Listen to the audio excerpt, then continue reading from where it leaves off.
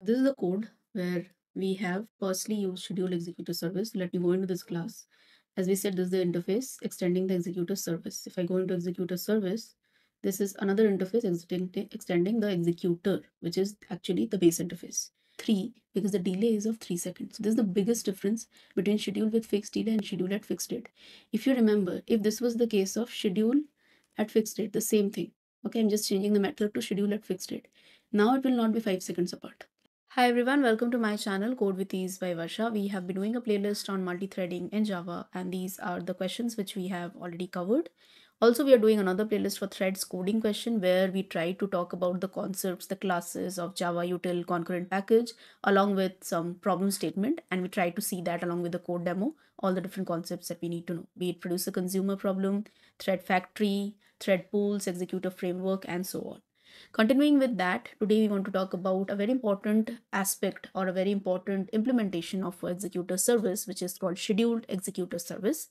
Now, before we dive into it, we are going to, of course, start with a problem statement also. But let me talk about my problem statement, which I was given probably a couple of years back in my company, where I accidentally discovered about scheduled executor service. So what I had to do is there were three threads, three concurrent tasks or three concurrent threads rather. Okay, so one was task creation handler, task deletion, and third is the cleanup thread.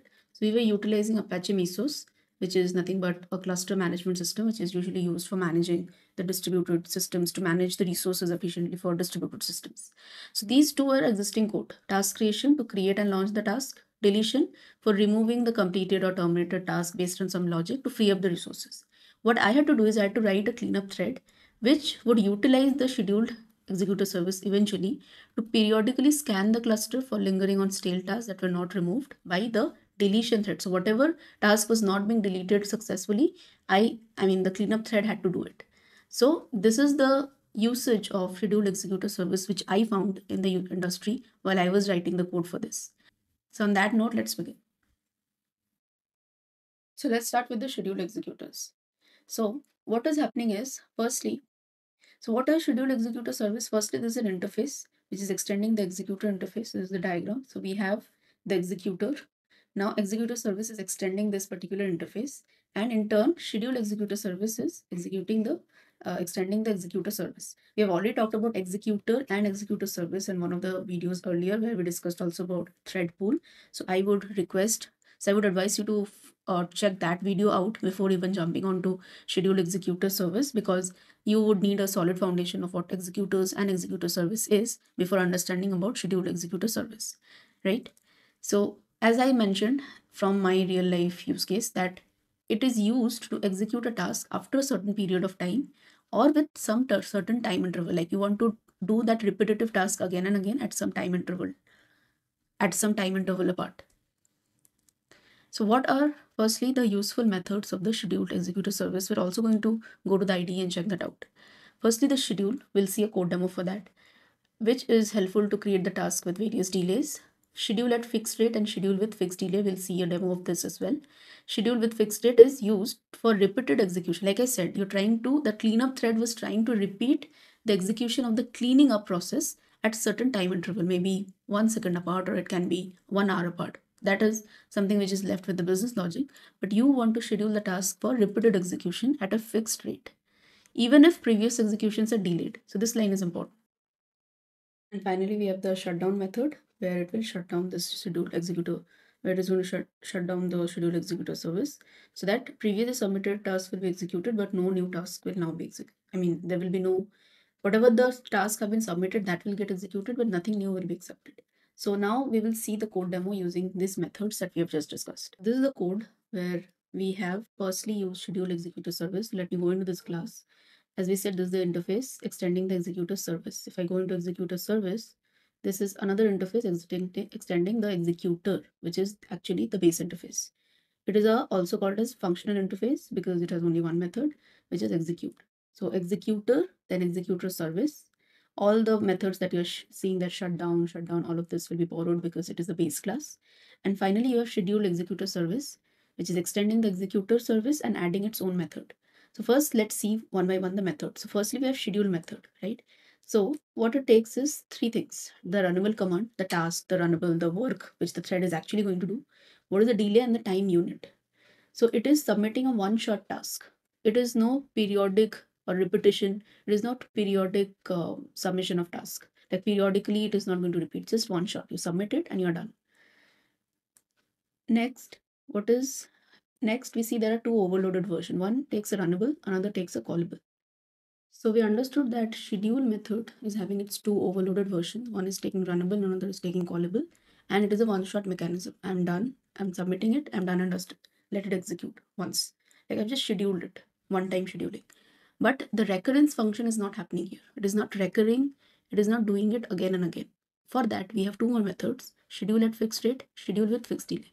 The next question that comes to your mind is, what is the difference between both of them? If you notice, the parameters are still the same. Runnable, initial delay, the delay between each task or each execution, and the time unit. Here also, just that instead of delay, it's got a period. Now, what is the difference? We have to prove it with the help of a code example. So let's see the code. So here I have schedule.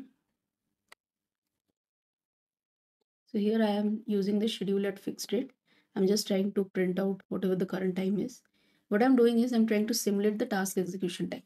So let's say I want to take the task execution time as 3 seconds and period, which is going to be the difference at what rate it is going to do the schedule is 3 seconds. Let's see what happens when we run this. We have first task, which is executing 610. Then we have 613, 616, which means every task is 3 seconds apart, which means this period is being honored every 3 seconds apart. Let's say my task is taking 2 seconds. Is it still 3 seconds apart? So let's find it out. Okay. So we can see that it is still 3 seconds apart.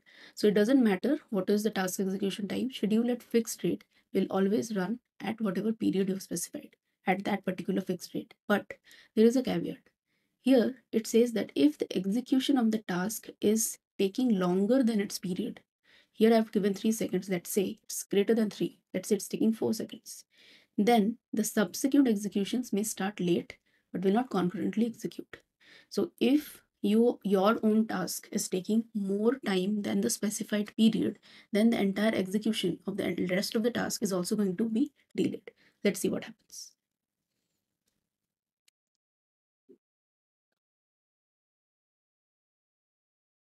If you observe, now every task is not is the difference between the task is not 3 seconds anymore. It is 4 seconds because each task is taking 4 seconds to complete. So it is not honoring this period anymore. The reason is this. If the time taken to execute this task is lesser than the period, then it is fine. But if it is more, then rest of the task will also get delayed, which means you have to be very careful whether your task is actually going to take more than the estimated time. If yes, then rest of your executions are going to get delayed. So this is one thing which you have to remember when you're using schedule at fixed rate. Now coming to the another method, which is schedule with fixed delay. What is the difference between these two? So to prove that, see, if you read this particular line, it is saying it will also submit a periodic task, which will get enabled after the initial delay, but it is going to honor the given delay between the termination of one execution and the commencement of the next. So your task, which is your task number 1, which is ending, and the task number 2, which is commencing, it is going to honor the particular period, which means this particular delay that you're giving. It is going to honor that delay, and it is also going to honor how much time your every task is taking. So let's see with an example. So I'm going to uncomment this part and let me run this. So what I'm doing is here I'm giving a delay of 3 seconds and every task is taking 5 seconds. Or let me just reduce it to 2 seconds. So I'm saying every task is taking 2 seconds and the delay is 3 seconds. What happens here? And I've also given initial delay of 3 seconds. So it started after 3 seconds. So 707580. What do you notice over here? The time apart is 5 seconds is coming from this 2 seconds plus 3 seconds. So like I said, it is going to honor the delay, that is fine, but it is also going to honor how much time each task is taking. And only after the one task is completed, only then the next task is going to start. So 2 seconds for task 1. So before task to start, it will take 2 seconds for this task one to finish, plus it will add 3 because the delay is of 3 seconds. So this is the biggest difference between schedule with fixed delay and schedule at fixed date. If you remember, if this was the case of schedule at fixed date, the same thing. Okay, I'm just changing the method to schedule at fixed date. Now it will not be 5 seconds apart. Let me run it again. The initial delay of 3 seconds is happening. So it's 9:47, 9:50, 9:53. Everything is 3 seconds apart, not 5 seconds apart. Whereas in case of schedule with fixed delay was 5 seconds apart. It was adding up the period, the delay plus the time taken to execute.